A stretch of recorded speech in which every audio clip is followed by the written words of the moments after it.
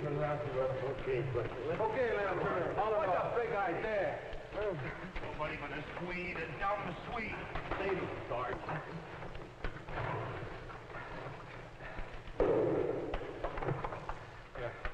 25 years. 25 years he spent with his face up against some cow's side in Minnesota. And all of a sudden he's a military genius. General Dwight D. Olson.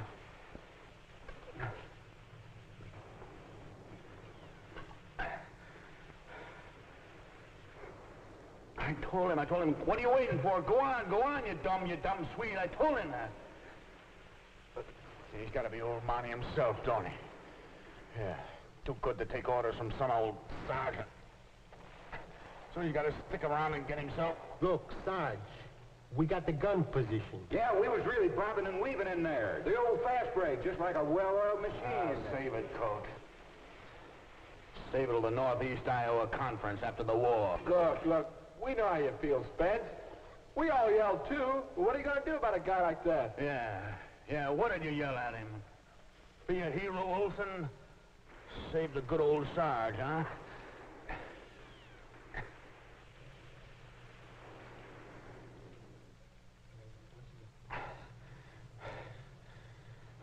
Where's Olson? Where's Olson? He ought to be here. He ought to be drinking that wine.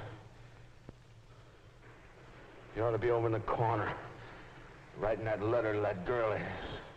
That, what's her name? Helga. Yeah, that Helga up in whatever the name of that dumb Swede town is. All about the cows they was gonna own. And the war bonds they were saving. Yeah. And keep a lookout for a barn, a good tight barn to keep the cattle dry. Olson ain't sleeping very dry tonight, is he? Did you bring him in? Not yet, Spence. We couldn't get to him yet. He ought to be here. If he was here, we'd be out there in his place, Sarge. So what? What got into him anyway? Why'd he come after me like that? I told him, go on. We had your boat covered. We thought he'd get you back over that ridge. Yeah, you guys, you thought. Yeah. Well, I thought, too. I thought I had me a squad. The best damn squad in the Army. How long we been together, anyway? North Africa, Sicily, Italy, and now this. A lot of fights. And a lot of fun. Yeah, remember that town in Italy, that little old place on the side of the mountain there? The farmer there. Yeah, that old man with the five daughters and that cave full of vino. I thought I had me a squad. But all I got is a bunch of dumb, crummy friends who think they all gotta be heroes.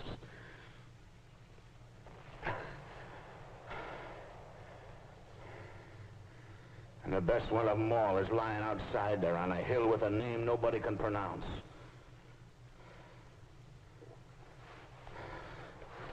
A hell of a long ways from Minnesota.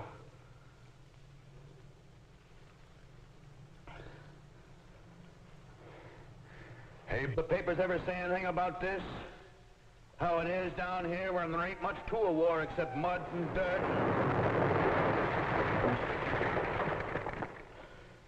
And that, and the guy's friends. Friends, he says. One crummy bullet in the leg and the guy's psycho. Yeah, Gallucci. First nice word he said since he got the last stripe. Yeah. Boy, I tell you, that's the last.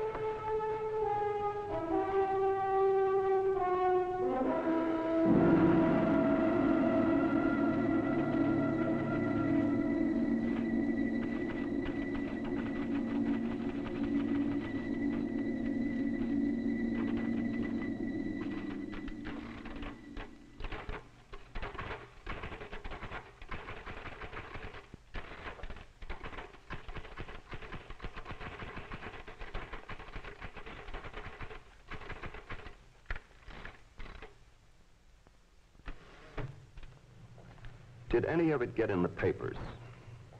About a kind of magic I call comradeship.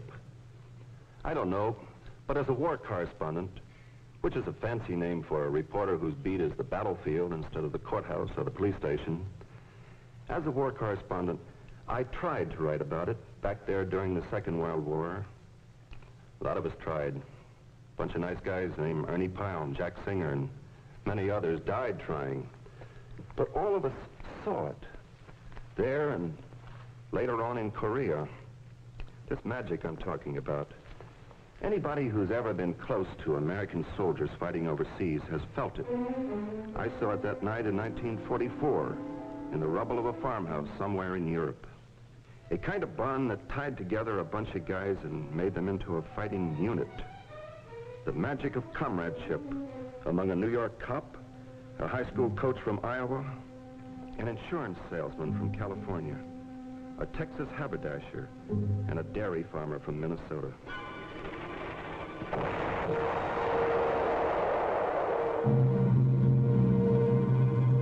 Is magic too strong a word? Well, I don't think so. And I've seen it at work aboard ships of the Navy and in the cramped quarters of a bomber. I've seen it in remote and lonely spots of the earth where the enemies are monotony and boredom.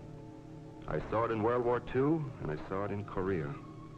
I know men who have told me about it in the First World War and the Spanish-American War. They held me spellbound with their stories when I was a kid. The magic of comradeship. I suppose it takes all sorts of magic to win a war. The magic of production. The magic of technical skills. The magic of leadership.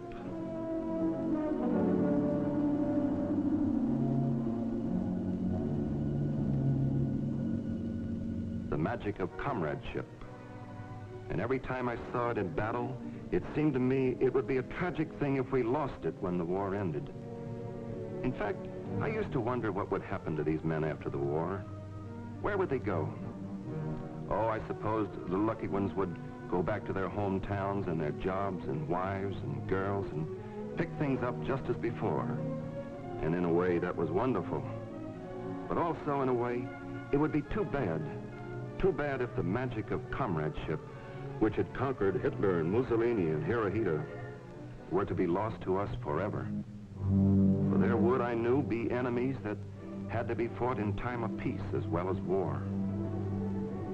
I guess it's a question that has nagged at the minds of a lot of guys. Where did it all go? What happened to the unity?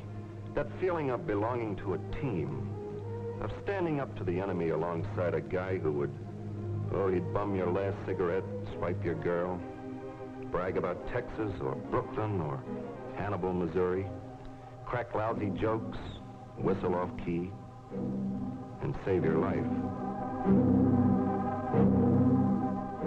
Well, I've been on the trail of an answer, and I think I've found it. The magic of comradeship is still working in this country of ours, still fighting her enemies, enemies which are doubly dangerous because they are subtle and intangible and hard to identify. The trail started for me on a street corner, not far from this office. Wasn't an unusual thing for New York City. A parade. But what a parade.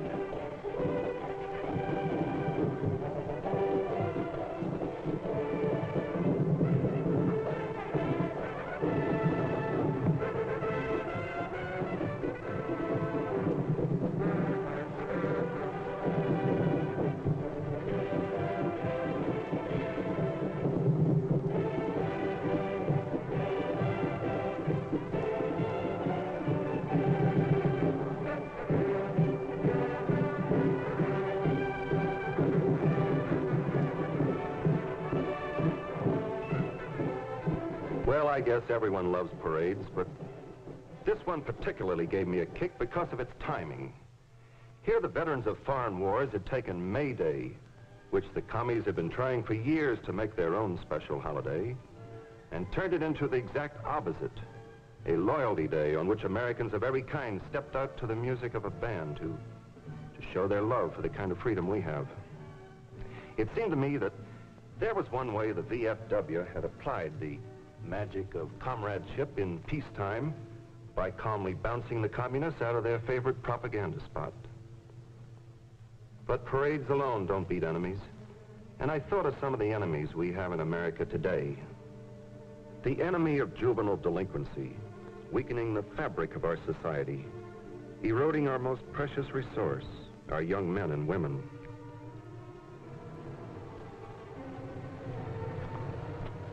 Hey, Oakley! Steady! No, help!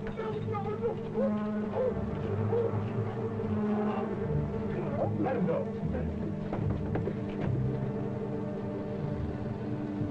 Guys, let's go! Come on! The enemy of apathy toward our political problems, leaving the door open for the grafter, the subversive, the traitor, the tool of pressure groups, the crook, the incompetent. The enemy of neglect of our veterans, which undercuts the pride with which young men wear the uniform of their country.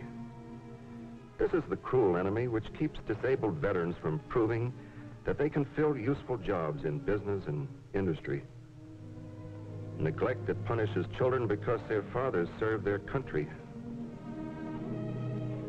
The enemy of smugness, which lets our national defenses dwindle away, which discourages young Americans from seeking careers in our armed forces, which weakens our reserve components in our National Guard. Those are the enemies within America, eating away at our national strength, weakening our resistance to communism. How, I wondered, could the magic of comradeship that won fighting wars be brought to bear against these enemies? What is the VFW doing to fight these enemies? The enemy of juvenile delinquency. Well, the National Marble Tournament is one of the ways. Boys from every state in the Union, from every walk of life, gather together to test their hard-learned skills in the healthy, open competition that is the heritage of every American youth. And VFW posts throughout the country carry on thousands of projects to provide such recreational opportunities. The Marble Tournament, because it is unique, is perhaps the best known. It's serious business, but it's fun, too. No room here for pompous statements about combating juvenile delinquency. But that's the inevitable byproduct of the fun. And the same thing goes for the baseball team sponsored by VFW Posts for boys in the teenage class. To them, the national tournament is just as important as any World Series.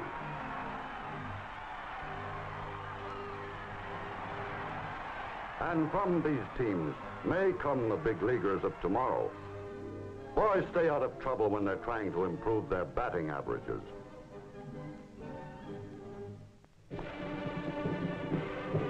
Who doesn't thrill to the music of a drum and bugle corps, or a brass band, whether in a parade or competition? And the music is somehow sweeter when it's being made by boys and girls who are learning to express themselves in worthwhile ways.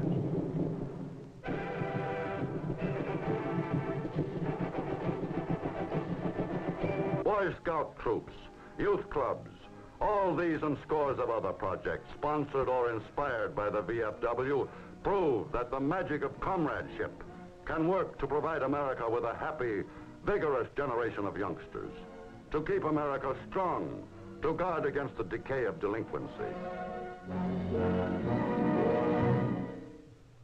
You know, next I wondered, how about the enemy of apathy? That don't care attitude of the citizen who, oh, he can't be bothered to vote, who falls into the trap of figuring, what's the use? What can one man do? One man, an individual citizen, can do much in our republic. But he can do far more when he applies the magic of comradeship by associating himself with others to achieve his goals. The Veterans of Foreign Wars is non-political. Its members belong to all parties, but it realizes that democracy can function only when the voters make their opinions felt at the polls. So it is that posts across the land turn out to see that every eligible voter is registered, gets out to vote on election day. This is an asset to any community. But a swimming pool like this doesn't just happen. It's the product of work and planning. Weeks and months of planning. And in town after town, you'll find the VFW behind swimming pools, playgrounds, new schools. Helping a community's dreams come true is part of the magic of comradeship. One of the weapons with which it fights the enemy of citizen apathy. My answer was beginning to take shape now. I could see how the VFW was making its contribution to the battle against our peacetime enemies. But one of the most insidious enemies was still unaccounted for. The enemy of neglect of our men who have served their country. Just because I got unlucky and got a hand blown off doesn't mean I think the world owes me a living. But when the VFW post helped me land this job without me even asking, well, that's something. Maybe it's because the guys are all overseas vets themselves. Helps them understand the problems of a guy like me. I figure helping a guy to be, well, self-supporting is much different than pulling a guy out of the line of fire in the war. Anyway, shows they haven't forgotten. I'm glad I'm a member of VFW. Wait a second. I'm the service officer of our post, and what that vet has said is true. But it goes beyond that. We figure that anybody with an honorable discharge has earned the right to get help whenever he needs it. Now, say a man is disabled. Well, we'll help him prove if it was service incurred or not. And even if it wasn't service incurred, we'll work with the VA to get him taken care of. Or maybe it's financial aid he needs. Well, that's what our relief fund is for. You see, when a veteran's in trouble, through no fault of his own, our idea is to do whatever has to be done to get him and his family back on their feet. Men in veterans' hospitals know the VFW and the ladies of its auxiliary as good friends, always at hand to brighten the long days of convalescence. The VFW is there to give aid to the families of these men, to show in 1,000 ways, little and big, that America does not forget those who have sacrificed for her. It keeps an experienced eye on legislation that affects the rights of disabled veterans. If one thing symbolizes the VFW's continuing comradeship with the disabled vet, it is the Buddy Poppy, proudly made by hands that have fought for their country, proudly and gratefully worn by Americans everywhere. The money raised by the Buddy Poppy sales is used by VFW posts for assistance to needy or disabled veterans or their families. Part of the Buddy Poppy funds go to a project particularly close to the hearts of the members of the VFW National Home at Eaton Rapids, Michigan, where children whose fathers are dead or totally disabled find a home.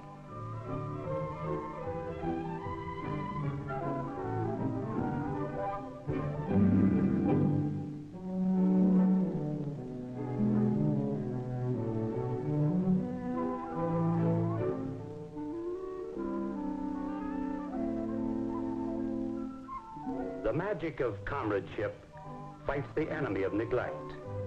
For the National Home is more than just a modern institution providing the children with the finest in physical care, education, and recreation.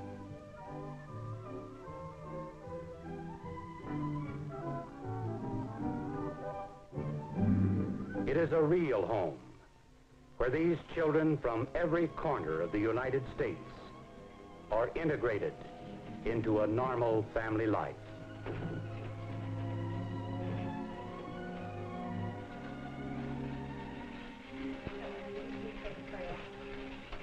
Come, Lord Jesus, be our guest, our morning joy, our evening rest, and with this daily bread and part, strength and love to every heart. Amen. This is one other way the VFW can pay a small part of the country's debt to those comrades who have given their lives on the battlefield. On this, the VFW creed is based. honor the dead by helping the living. And what about the final enemy? That smugness that could let our defenses crumble, thus inviting the horrors of another war. I learned that the VFW's attack on this enemy is as varied as the complexity of the problem requires. An America that is strong in the weapons of war and strong in the moral fiber of its citizens has always been the goal of the VFW.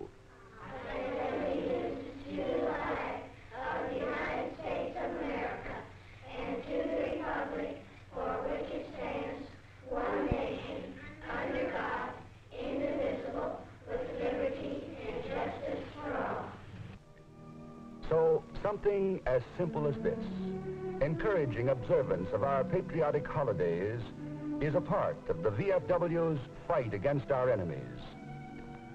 So is something as complicated as working to inform the public on the necessity of maintaining our armed forces, enlisting support for intelligent defense legislation. It can be something as friendly as running a canteen for servicemen, or as grim as the continuing battle to expose and bring to trial those who seek to overthrow our government as part of foreign conspiracies. It can be as monotonous as long hours of civil defense work, or as thrilling as a drum and bugle corps. But whatever the work, it's part of the contribution being made by the veterans of foreign wars in the battle against the unseen enemies of our country. It's part of an unending battle begun by a handful of veterans of the Spanish-American War, carried on by the doughboys of World War I, and the millions of American fighting men of World War II and of the Korean campaign. It's based on the conception that men who have served under arms on foreign duty can and must band together to help their comrades, their country, and their communities. In great cities and small towns throughout America, the VFW post stands for all that is best in fellowship and service. To these posts, reporter Bob Considine turned to seek an answer to his question. He saw the VFW at work and at play. For fun that is shared is as vital a part of comradeship as is the sharing of work. VFW families are brought into the magic bond through social activities as well as through community service.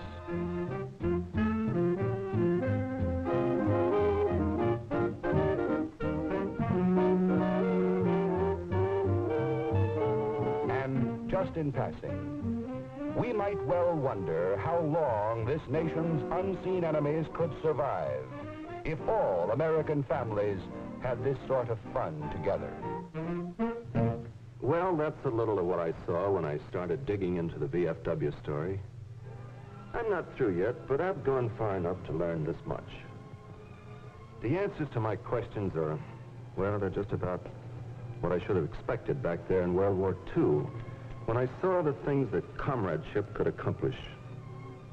I should have known that anything as vigorous as that was in wartime certainly wouldn't die just because the guns fell silent. I should have known this magic bond we call comradeship would just have to go on as strong as ever. Oh, most of the faces I've seen back home here are different, but I know them. I've seen them before. In the presence of Almighty God, in the presence of Almighty God, and the members of this order here assembled, and the members of this order here assembled, I, William H. Hart, do of my own free will and accord, solemnly promise and declare that. I've seen them, I've known them overseas. Their names may be different. They may even be a different generation from the guys I wrote about, because the VFW has its roots very deep in the history of our wars. But they're the faces of men who mean it when they say, To the government of the United States of America. And I will always be loyal thereto. Whoever they are, wherever they are, I know them and their devotion to their country and to each other. I promise and pledge. All this I promise and pledge. Upon the honor of a true comrade. Upon the honor of a true comrade. And a citizen of our great republic. And a citizen of our great republic. This is one reporter's opinion, but I think you can bank on it. The men who belong to the veterans of foreign wars are going to see to it that the magic bond of comradeship that has carried America to victory on the battlefield will continue to keep her strong and prosperous in time of peace. Tender ties formed amid the privations and dangers of war be drawn closer by our fellowship.